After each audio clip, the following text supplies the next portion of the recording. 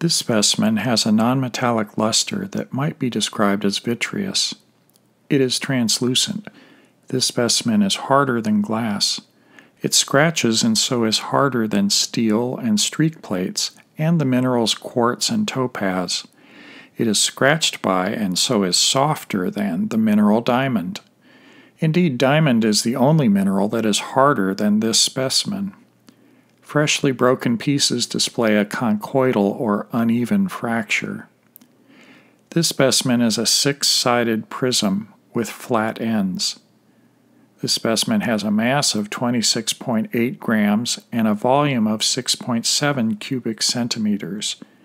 Dividing mass by volume gives you its density, expressed in grams per cubic centimeter, which has the same value as its specific gravity. When you heft this specimen, it feels heavy. The color of this specimen is red and it has a white streak. Although since it's harder than the streak plate, you have to powder the specimen by other means to analyze its streak.